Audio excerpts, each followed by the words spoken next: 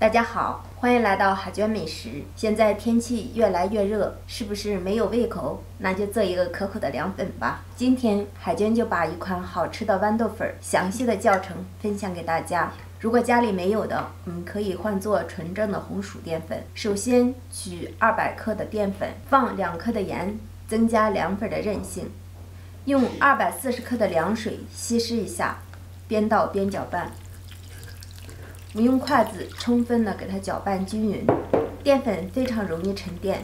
记住，下锅之前我们再给它搅拌一次。起锅，加入1800克的水，开大火烧热。家里人口少的，我们可以减半进行。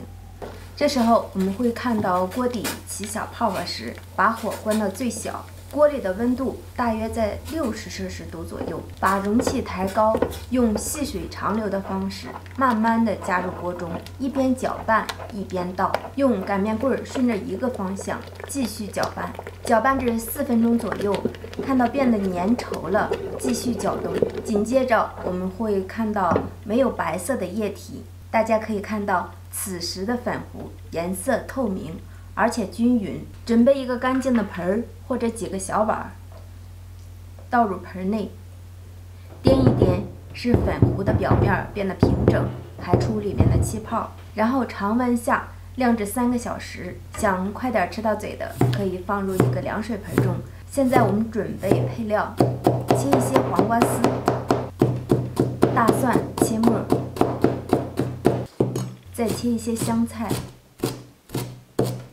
小葱切成葱花，再来调一个料水，碗中放入蒜末，加少许的盐，1勺酱油，2勺香醋，来一点小磨香油，少许的白糖，加入适量的凉开水，搅拌均匀，料汁儿就调好了。3个小时过去了，我们用这个刮刀器给它刮成丝。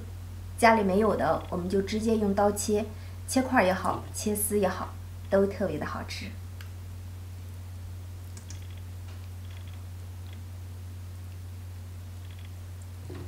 看看这个凉粉劲不劲道，软软的，滑滑的，不比外面卖的差。